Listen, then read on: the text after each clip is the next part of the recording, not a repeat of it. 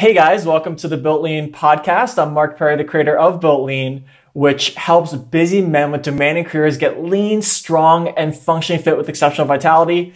Today I have a very special guest with me, Dr. David Katz. And so Dr. Katz is literally one of the top nutrition experts in the world. I'm serious when I say that. He's the founding director of Yale University's Prevention Research Center. He's also the founder of True Health Initiative and Diet ID. He has published over 200 scientific articles and textbook chapters and authored or co-authored 18 books to date. He is the recipient of several awards for his contributions to public health, and he has received 3 honorary doctorate degrees.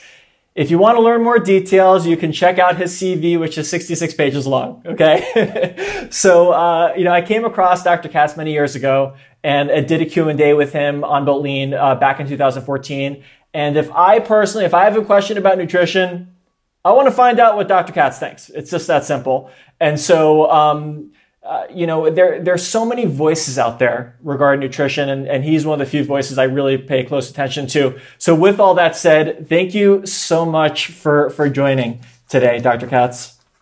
Well, it's great to be with you, Mark, and I appreciate the very kind introduction. So thank you. Cool. So I guess to start off, I mean, Dr. Katz, you've been at this for quite a while, right? And so, what sparked your interest and career focus in preventive medicine nutrition when I imagine many of your peers were going in different directions? Well, I started out in a different direction too. My dad's a cardiologist. My career choices were the fairly obvious ones.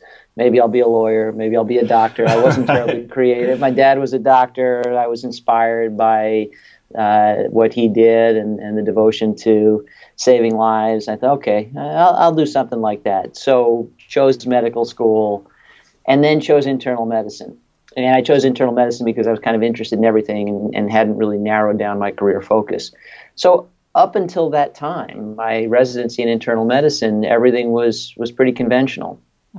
And then the native predilections of my brain took over. And this may or may not be an aptitude. It may be a liability, but I'm very much drawn to the big picture. I always see patterns. Now, when you're caring for an individual patient, really you need to be focused, laser focused on the care of the individual patient. And I was, and I appreciated the privilege of doing that. But I observed the patterns in the hospital and the patterns of my residency, and I was pretty much overwhelmed by how much terrible stuff I was learning how to treat that never needed to happen in the first place. And, we were seeing people in horrible shape after heart attacks and heart failure and strokes and cancer and AIDS, and, so much of this was preventable, and we knew how. And I thought, it's really not going to be fully satisfying to spend my entire career rushing out to try and extinguish fires that never needed to ignite. I need to be in the prevention role, and I have to figure out how to do that. So after, I guess, most of the way through my training in internal medicine, I started shopping around for what comes next and landed on preventive medicine. And so I did a second residency in preventive medicine public health, focusing on the prevention of chronic cardiometabolic diseases in particular. And then my fate was sealed by a publication in 1993. So that's when I completed my training in preventive medicine, 1993. I imagine I graduated the master's program in public health at Yale in June. And I think it was September of that year that the paper came out in JAMA by Bill Foege and Mike McGinnis entitled Actual Causes of Death in the United States. And it's probably a rare story that a single scientific publication alters the trajectory of a career, but there's no question that's what happened to me. So for those who don't know this paper, and I recommend everybody have a look at it. It's incredibly important. Basically what these two authors said was everything we're used to talking about as causes of death is wrong. Because heart disease, cancer, stroke, diabetes, these aren't really causes at all, they're effects. And what we want to know is effects of what? What's the modifiable stuff, the environmental stuff or the behavioral stuff that we can do something about that is truly the root cause of all the heart disease and cancer and cerebrovascular disease and much of the infectious disease that winds up on death certificates. And when they were done with their analysis, they concluded that a list of 10 factors explained away all of the premature deaths that occur in the United States every year, but for a rounding error. And just 3 factors accounted for 80%. And those 3 were what I have referred to ever since as bad use of feet, forks, and fingers. So feet, physical activity, forks, dietary patterns, and fingers, tobacco. Back in 1993, when this paper came out, the number 1 cause of premature death in the U.S. and much of the modern world was tobacco. Flash forward to now, the number 1 cause is diet. And so the combination of diet and lack of physical activity now explains more premature deaths than any other variable. Nothing even comes close. And that's partly because we smoke a lot less than we used to, partly because our diets are so terrible and our physical activity levels tend to be so bad. So really, right then and there, I said, my career, however much I might love to try to win a Nobel Prize or something, and ask some really erudite question and pursue the answer, I can't justify that. We already have the answer. We could eliminate 80% of premature death and 80% of the burden of chronic disease in the world around us right now. 80% less heart disease, cancer, stroke, diabetes, dementia, if we simply took what we already know and convert that knowledge into the power of routine action. And I said, that's what I have to devote my career to. Now, 30 years later, I still feel that was the right decision, but it is frustrating that we're actually still losing the war. There's actually more preventable chronic disease now than when I started. So miles to go before I sleep, that's for sure. So on that topic, you said something really interesting, and kind of one of your 18 books I read, which is essentially basically, actually, let me get the exact quote. Give me 1 second. So it's along the lines of, there's businesses that exist to sell us foods that make us ill, right? And that's one part of the cycle. And there's another part, which is there are industries that profit from selling us drugs to fix the sickness. And so there's this cycle. So is that right? Is that kind of part of the whole? Yeah, well, absolutely. So I've referred to this many ways over the years. I actually have a slide in some of the talks where I show the good guys, the public health guys, all wearing our white hats, and we're bailing the sinking boat with little pipettes. Meanwhile, the boat is being flooded with a fire hose, and Coke and Pepsi and McDonald's and Dunkin' and all the usual suspects. So yeah, I mean, frankly, we've never tried as a culture. We've never tried to fix obesity. We've never tried to fix chronic disease. We actually profit massively as a culture by propagating these. So I think you're referring to The Truth About Food, which is the book where I most develop these arguments about who profits from the horrendous state of American health, which, by the way, Mark, as we're having this conversation now in the middle of the pandemic, a huge contribution to the terrible toll of COVID in the United States is the horrible cardiometabolic health our nation brought into the pandemic to begin with. Now, one of the best explanations for why mortality is so much higher in the U.S. than many countries around the world is our bad health. It's a huge contributor. There are other factors too, but that's a big one. And I've been arguing throughout the pandemic that there's never been a better time for a national health promotion campaign, because it would be good for the long term, good for the vitality of the nation, and an immediate defense against the most adverse effects of the virus. So, we've never tried to fix this at the level of our culture. And essentially what I develop in the Truth About Food is this notion that big food peddles glow-in-the-dark frankenfoods that make people fat and sick and profits massively. And big pharma sells people drugs to treat these diseases they never needed to get in the first place. And I have this morbid fantasy about the CEO of big food and the CEO of big pharma in a smoky boardroom with a locked door, grinning at one another, shaking hands, and saying, hey, we can laugh about this all the way to the bank. But essentially, America does run on Dunkin', and Coke and Pepsi are the national hydration beverages, and we peddle multicolored marshmallows to children as part of their complete breakfast. We are being bamboozled, and we're complicit in it because, frankly, a nation of loving parents and grandparents should shake themselves out of their stupor and be outraged. Be outraged that a food supply that actually is willfully engineered to be addictive and make people fat and sick is hiding in plain sight. And when I say willfully engineered, I'm invoking the writing, among others, of Michael Moss, Pulitzer Prize-winning investigative journalist, author of Salt, Sugar, Fat, and Hooked, wrote a New York Times Magazine cover story a few years back entitled The Extraordinary Science of Addictive Junk Food. It's another reading I encourage everybody to check out, The Extraordinary Science of Addictive Junk Food. And in brief, every major food company has teams of PhDs and functional MRI machines they give them, along with marching orders, to design foods people can't stop eating until their arms get tired from lifting it to their mouths. And they're really, really good at it.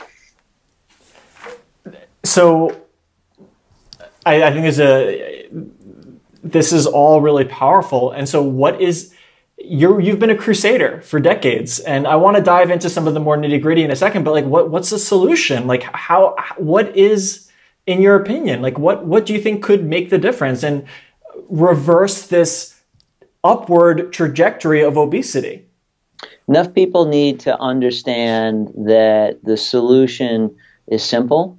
It's just not easy, and believe that it matters. So it really does rely on dissemination of trustworthy information, persuasion, and then a critical mass. And then we absolutely can fix all of this. The analogy I've always used for obesity, and it really does extend to chronic disease too, that I like best, is drowning. We don't wait for people to drown and direct all our resources to resuscitating them. We have lifeguards at beaches. We post signs that say there's a riptide, or the currents are dangerous, or there are sharks in the water, stay out today. We teach people to swim.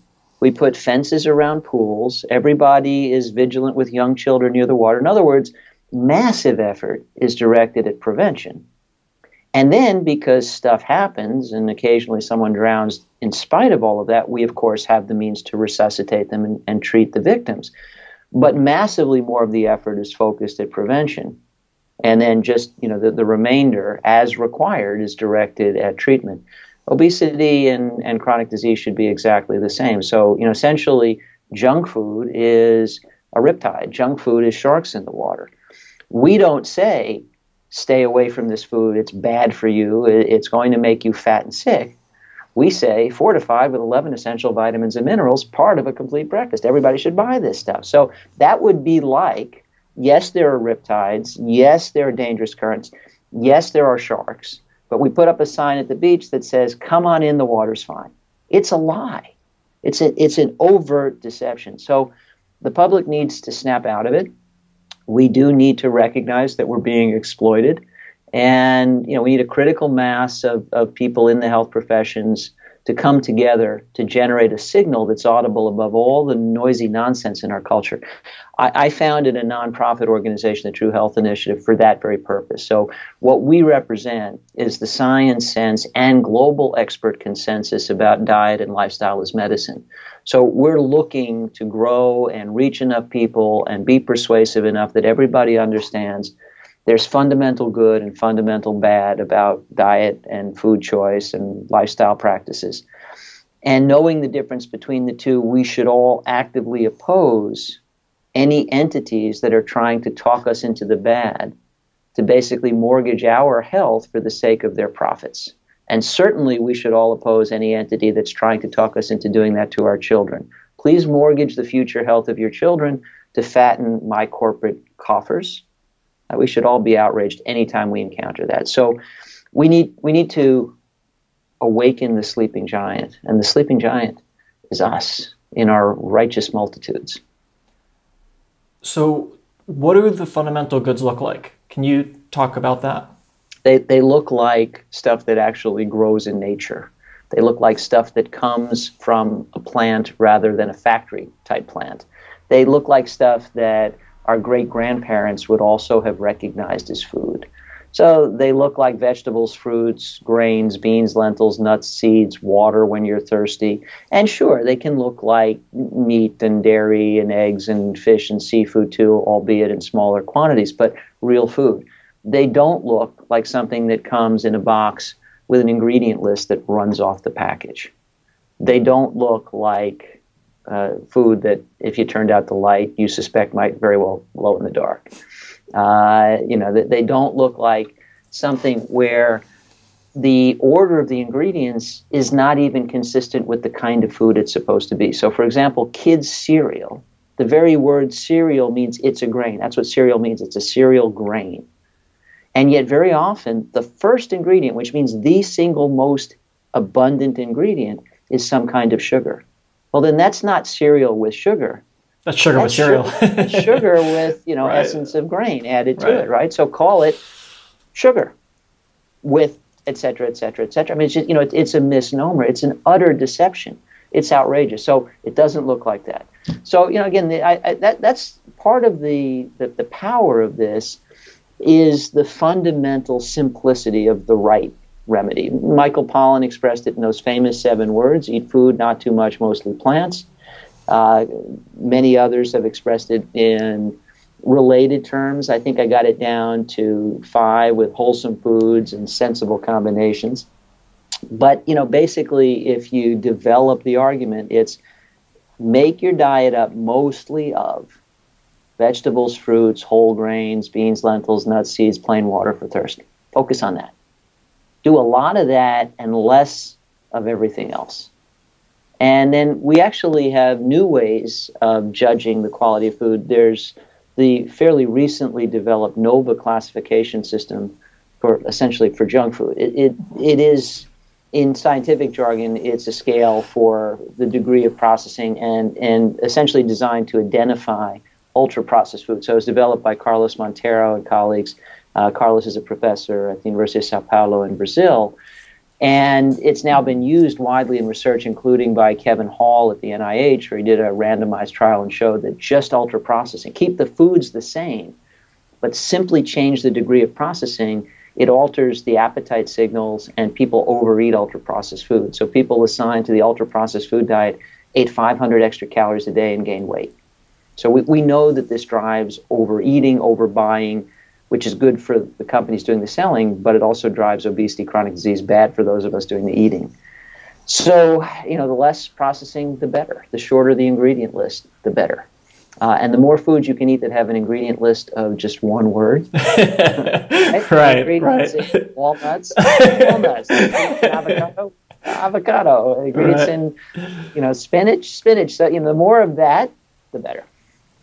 Okay, and so what I'm kind of curious, what does your own diet look like? Can you give me an example of, breakfast, lunch, dinner maybe?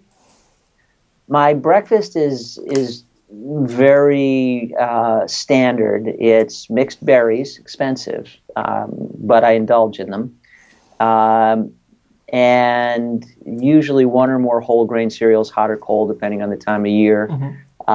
And sometimes nuts, almonds or walnuts. Usually I don't have any kind of milk, but sometimes a little bit of almond milk in there. And I typically add some cinnamon. And then I add fruits in season. So, I love to add in summer fruits, peaches and such. The winter, it's more likely to be apples, oranges, bananas, stuff that's readily available. But mixed fruit, whole grains, nuts, and sometimes a non-dairy milk, but usually not even. The cinnamon I add both because I like the flavor, but also because cinnamon has specific glucose stabilizing properties. It's actually somewhat insulin sparing. I have no issues with insulin or glucose metabolism, but what the heck? Again, it's good for all of us. And I like how it tastes. I sometimes will, and I eat a very late breakfast. And that's the other thing, by the way. You didn't ask me this, Mark, but I would say the one thing that belongs on no one's menu is dogma. There are fundamentals about eating well, just like there are fundamentals about the importance of physical activity. But imagine if I told you the only way for you to exercise, Mark, the only way is biking. It's all about biking. Biking is the best. Don't even think about hiking or swimming or anything else you might like to do, right? It's the one thing. The one thing. It's the one thing. It's the one thing, it's just, right? Right. Silly. Maybe it's the one thing I love best. But there's no evidence, not a shred, that biking is better than hiking, is better than swim. Whatever you like to do. I mean, motion we know is good, and then the best way to be in motion is the way that you like to be in motion. So, with diet, we actually devolve into just that sort of nonsense, and tell one another, you've got to eat exactly this way. So I would say, one thing everybody should oppose is dogma on the menu. There's been a lot of dogma over the years about breakfast. You have to eat first thing in the morning. I was like, I'm not hungry first thing in the morning. I'm really not. I have plenty of energy. I'm absolutely not hungry. I don't feel like eating. I get forced myself to eat. I've experimented over the years with that, where I've forced myself to eat breakfast early. And then I'm hungry at all sorts of times of day. I'm not ordinarily hungry. And, frankly, it just doesn't work well for me. So I wait till I get hungry. I usually work out in the morning before I have breakfast.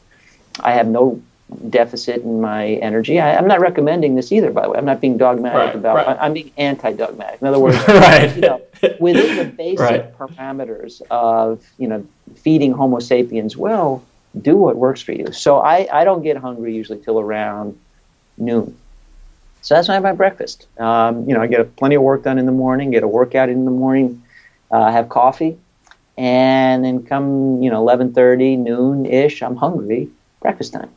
And then since I eat my breakfast so late, I guess basically it's lunchtime for many people, I don't need lunch.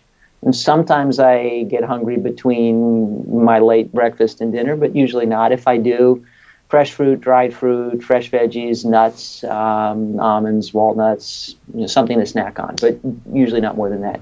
Dinner is vegan more often than not. I love beans. I love lentils. I've pretty much never met a vegetable I don't like. Whole grains, whether it's cooking grains, bulgur wheat, quinoa, or whole grain breads. I will, usually with other people, occasionally allow fish and seafood in my diet, a little bit of dairy. I don't eat meat. I eat poultry, actually. I used to eat poultry, but because of environmental concerns, ethical concerns, I've pretty much given it up. I eat it once a year now on Thanksgiving. My mom makes a turkey. She would disown me if I didn't eat her turkey. Once a year, I thank the turkey for its great sacrifice. And so I'm not religiously vegan in the sense that I must absolutely adhere every day. But there are three reasons why I'm vegan most of the time now. One is the best diets for human health are plant predominant, whole food plant predominant. So all of us should be eating plenty of plant foods. And then the other two reasons will take you the rest of the way there. One is I love our fellow critters on this planet. I think we should treat them well. And it just never sat well with me that, I have dogs who are my best friends in the world, and I have a horse who's one of my best friends in the world, and, animals of comparable intelligence are dinner. A pig is as sensitive and intelligent as the family dog. And in factory farms, we don't just raise them and kill them. We torture them and abuse them. So, it's quite horrible. So I renounced eating mammals many, many years ago, mostly because of the ethics. And then the third issue, and we all have to care about this, is the environmental impact of our diets. The simple fact is, with 8 billion hungry Homo sapiens in the world, how we eat is one of the single greatest influences on the overall health of the planet. Implications for climate change, aquifers, the melting of glaciers, the rising of seas, the raising of rainforests, the squandering of this planet's greatest treasure, biodiversity. It's always amazed me, Mark, how fascinated human beings are with the prospect of life on other planets while we're destroying life on this one. I mean, what an extraordinary treasure biodiversity is. And we are literally trashing it. We are directly responsible for mass extinction. And as individuals, our ability to change that is limited. We all have to be part of bigger systems that change that. But one of the things we can do as individuals is eat in a way that is respectful of the rest of this beautiful world and the life in it. So, I would argue that the reasons for eating the way I do are, it's not that there's any dogma here about, the one best way to eat, but I look at diet through those three lenses. What's good for me, what's kinder and gentler to fellow creatures, and what's good for the planet. So my breakfast, berries, whole grain cereal, sometimes nuts, and then I may snack between that and dinner. Dinner's usually vegan, so lots of diverse dishes made with beans and lentils, occasional fish and seafood. My wife is French, so her cooking does use a little bit of dairy. More often than not, sheep and goat rather than bovine, but a little bit of dairy there. And lots of salads, lots of cooked veggies, I do like good wine. I do like good coffee. I do like good dark chocolate. Nobody should think that I'm a monk. I really like good food. And by the way, I'll finish my answer about how I typically eat. My wife has a beautiful free recipe site with Cool. all the Katz family greatest hits. So people don't need to hear me give this right description of my diet. You want to know all the different dishes. And what you'll see, so the website is cuisinicity.com. Like Cuisine City, but with an I in the middle. Cuisinicity.com. So Katz family greatest hits, help yourselves. And what you'll see is a big shift over the years toward more and more vegan. And that's because, it's not that there's so much more evidence about a vegan diet being better for health than, say, a flexitarian diet or a Mediterranean diet. But the simple fact that I feel, and this has been hard for my wife. Again, she's French. She grew up in southern France. And so she's a brilliant cook, but really likes to preserve the traditions of the diet she grew up with. And not cooking poultry, for example, was hard for her. But I said, look, it's not your fault and it's not my fault that we live in the world now. If we had lived in the world 100 years ago or 200 years ago, the environmental impact of our diets would have been much less of an issue. But there are 8 billion of us on the planet now. We have to think about that, and we have to walk the walk. We just have to. So our diets have absolutely shifted over the years because I'm concerned about issues outside the bounds of my own skin. And so I was reading also in one of your books that you changed your email signature, talking about the environmental impacts, and this seems to be a theme that you're talking about. What is it in particular? Are there certain, is there something you heard, or are there a specific set of oh, these 1, 2, or 3 things that completely changed or shifted my perspective? Yeah, there are a few. First of all, I have a lifelong friend who is now a professor of wildlife conservation at Cornell. He was, so we were in high school together. We've been like brothers forever. And he always teased me that I was busy advancing the health of the species that was busy destroying the planet. and basically saying, are you sure you're on the right team? And I said, yeah, I think I am. But, I started to wonder as the environmental crisis became more and more acute. But he was always, sort of an external conscience saying you really need to be paying attention to what humans are doing to the planet, too. And I always respected that, and I always cared about that. But he's been an influence. And again, he's had a brilliant career. Was the chief wildlife veterinarian in Botswana for a number of years, has done all sorts of interesting field work, and now runs basically conservation programming out of the Cornell Veterinary School. Another big influence on me was John Robbins' book, The Food Revolution. So there are many different books or documentaries that can expose you to the horrendous abuses of factory farming. Right. But John's was the book that exposed me to it. And, it's one of those things that, you just can't unsee it. I mean, once you hear these stories and understand how horrible it is, you can't say, well, I'm going to eat that anyway and pretend like I never heard that. I mean, you just can't, a person of conscience just can't do that.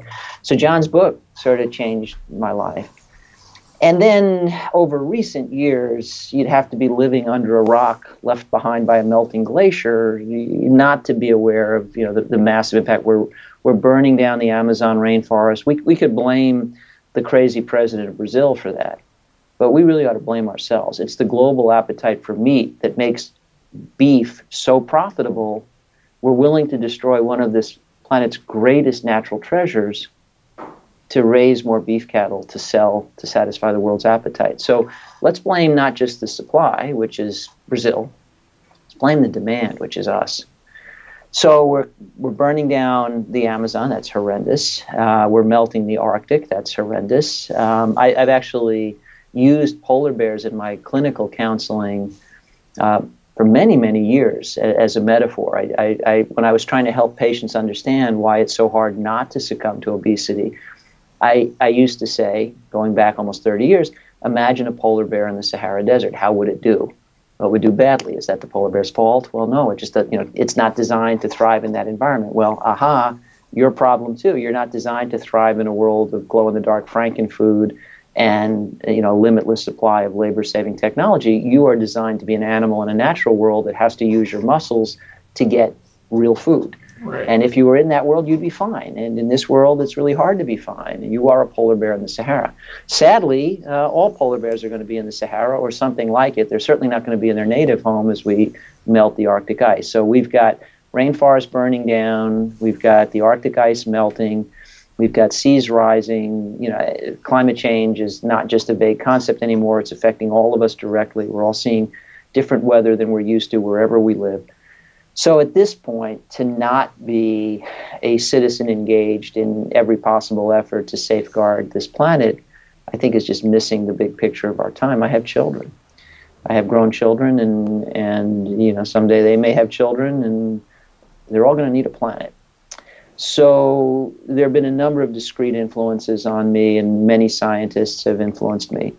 You know, I've watched everything that David Attenborough has ever produced. I've read everything that Richard Dawkins has ever written. I could go on and on. Right. But, you know, at this point, the volumes of influence and evidence that speak to the urgency of planetary protection are really quite overwhelming. Okay, and let's talk about like how do you translate your kind of recommendations, right? Like eat food, eat real food, mostly plants, right? Like it's the mycopollins, right? Like how do you translate that into a modern world, right? For a modern guy, let's say, I mean, listen, you've got five, right? You have 5 kids. I do. Right? You've got an unbelievable number of commitments. You're super busy. You've got a lot of things going on. And so a lot of guys I speak to all the time. They're like, hey, listen, I have no time. Things are chaotic. You know, everything's going like what do you recommend for someone like that to implement your advice? Yeah. So to be clear, I don't, when it comes to the what is really very simple. Right. You know, it hides in plain sight. It's not rocket science. We know the what. The evidence is clear. The True Health Initiative, and I do encourage people to check that out, truehealthinitiative.org. You'll see we've got, you know, 500 world-leading experts from 45 countries, paleo to vegan, all saying we agree about the fundamentals of a healthful, sustainable diet. It's again, this is quite obvious. So that's the what. How is a different question, and how is highly personalized, right? So depending on what is your day like, and of course during the pandemic we're all working from home, but before the pandemic and after the pandemic, some people work from home, some people travel a lot. You know, how you work healthy living, healthy eating, healthy physical activity, sleep, stress management, all the crucial stuff into your daily routine derives from the specifics of your daily routine. And one thing I always told my patients over the 30 years of patient care that I did was, you're the boss. You tell me about you, and it's my job to empower you with information that fits within the context of what you tell me matters. So, you know, if you tell, I travel all the time. How do I eat well traveling? That's a very different set of answers than I work from home. How do I eat well? But there are generics, too, that fit everybody. One of which is decide that this matters. Decide that eating well actually matters. It's just one of those things that's not negotiable. You have to figure out how to do it. Because if it's negotiable, and there's some effort involved in figuring out how to do it, maybe you'll just never try. And you're not going to succeed if you don't try. So one is make it a priority. And that's entirely up to you. You know, we can talk about the reasons why it should be a priority, but it's up to you to buy them or not buy them. And if you buy them, okay, that's step 1. Step 2, everything worthwhile takes a little bit of effort, except there's going to be some effort in transitioning from doing things however you do them now to a better way. Because you have to learn new stuff to do something in a new way. 3, related to learning new stuff, is do not just rely on willpower. Develop skill power. Ask yourself, what are the skills I need and don't have to master my own health and vitality, to master the quality of my diet? Is it shopping? I don't know how to read labels. I don't know what to buy. Is it cooking? I don't have time to cook. I don't have interest in cooking, or I don't know how to cook. Is it, I don't know what to pick when I'm eating out and I eat out all the time? Is it, I don't know how to manage my appetite? What skills are you missing? Skill power is really important. I mean, I like to use the example of a pilot because I think all respect that skill. It's so obvious. Somebody gets in the cockpit of a big plane and they can make the damn thing fly. I mean, it's kind of obvious. But, you know, pilots are not special people necessarily. Some pilots are cranky and some are friendly and, you know, some are articulate and some are not. I mean, they're just like the rest of us in terms of their human attributes. But they have a skill set those of us who can't fly planes just don't have. Now, if you want to be a pilot, you can't just wish upon a star. You have to actually take lessons and learn how to fly. But you could acquire those skills. So eating well is a lot easier than flying a plane, but it's skill dependent. Knowing how to read a label, knowing in every aisle of the supermarket what's the better choice to make. How do I consistently buy stuff I actually want to eat and yet trade up the nutritional quality? More fiber, more potassium, more healthy fats, less sugar, less salt, less unhealthy fats. What do I look for? How do I do that? And then when I get it home, what do I do with it? And so, again, there's a skill set. And as you said, I've done 18 or 19 books to date, and this is what many of them are about. All the details of both. Here's the what, right, and here's the how. So I've addressed this at great length in many of the works I've done. And I'm constantly looking for new ways to do it. So at this stage of my career, I'm an entrepreneur. I founded a company I'm running called Diet ID. And we're working to help people accomplish all of this via a digital platform. People can learn more at dietid.com. And of course, there are many other apps and sort of digitized offerings to help you. But decide, what skills do you need to eat well? Is it knowledge? Do you lack good information? I don't know what a healthy diet is in the first place. Well, then you need to learn. But maybe it's not that. No, I know exactly what a healthy diet is. I just don't like what it tastes like. Okay, well, then I would recommend taste bud rehab to you. Taste bud rehab is the fact that taste buds are adaptable little fellas. When they can't be with the foods they're used to loving, they learn to love the foods they're with. So I would say, if you think you like the taste of junk food and don't like the taste of wholesome food, it's because you're used to junk food. So you want to develop a plan to transition food by food away from highly processed junk and toward more wholesome food, and you will find you will incrementally start to prefer more and more wholesome food. Totally achievable. So again, you need to decide, either on your own or with the help of a health professional, coach, physician, dietitian, somebody that can guide you.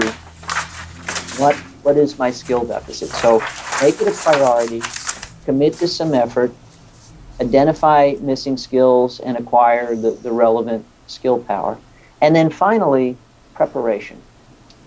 Let's say the main problem is, I'm a busy guy and I want to eat well, but I don't want to carve out a big chunk of every day. Right. Okay. Then is there a day, maybe on the weekend, one dedicated chunk of time where if you shop very efficiently and have all the right stuff in your pantry, in your fridge, it's going to make a massive difference to the quality of your diet throughout the week. And let's face it, there are more and more ways to conveniently stock up on really nutritious stuff, right? So you can find, and this is assuming that money is not a huge impediment. If you tell me I don't have time, I don't have money, I don't have there are.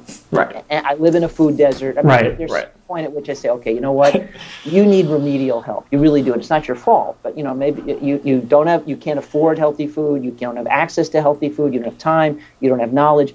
This is all fixable. Some of it you can fix with education, but some of it you can't. Some of it requires societal fixes, right? I mean, we have to make nutritious food accessible to you. We have to make it affordable to you. Okay, so let's be honest about public health.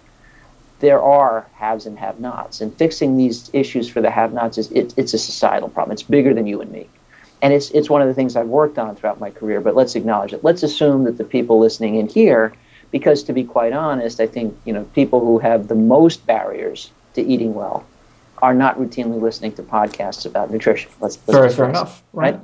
So the people who are listening to podcasts about nutrition are already a privileged group, and you probably can afford to get bean salads as opposed to just beans in a can, right? That kind of thing. So there are all kinds of opportunities, at any good supermarket or your friendly neighborhood health food store to actually get what are, in essence, either whole meals or components of meals that are really high quality and put together for you, and you just need to have them in your house. And then you get hungry and you eat them as they are, you pop them in the microwave, and you've got a really wholesome and by the way, relatively low-cost meal. And I say low-cost because if you're emphasizing plants, you're saving a ton of money. Beans, lentils, cooking grains, incredibly nutritious and really, really inexpensive compared to any kind of meat. So if you shift to more plants, less meat, you're saving money. If you shift to more water, less soda, you're saving money. Right. Eating better is not always more expensive. At times, it really can be extremely economical. And so the money you're saving can go partly toward the convenience of, let me get these prepackaged meals so I have less prep work to do. I'll stop because that's enough to simply paint the general picture, Mark, that if you have the will, you absolutely can devise a way. It is within reach, right? But you can't just snap your fingers and say, I want to eat better. I don't want to do anything. I don't want to learn anything. I don't want to make any effort. I just expect it to happen to me passively. Well, nothing in life works like that. Your education doesn't work that way. Your job doesn't work that way. Raising children doesn't work that way. Learning how to drive doesn't work that way. Learning how to ride a bike, learning how to do any sport, succeeding at any performance, doing well with athletic activity, everything worthwhile requires time and effort. Why should something that really is the bedrock of lifelong vitality deserve any less? So it's not a huge lift, but yeah, there's some, you got to do some lifting if you want to go from typical American diet to a high quality diet that will run your better health for the rest of your life. Dr. Katz, I really appreciate that. And so I'm curious to hear, where, well, I personally know, but can you let everyone know like where they can learn more about you or they can follow you? Sure. Well, first of all, Mark, thanks so much for having me. A pleasure to have this discussion. And again, I appreciate the kind words. So my website, which is kind of a portal to everything I do and have done over the years, is davidkatzmd.com. So if you just want easy one-stop shopping, there are links there to the True Health Initiative, links there to my company, Diet ID, links to my wife's beautiful recipe site, Cuisinicity.com, and links to my writing and videos and public speaking and on it goes. So davidkatzmd.com.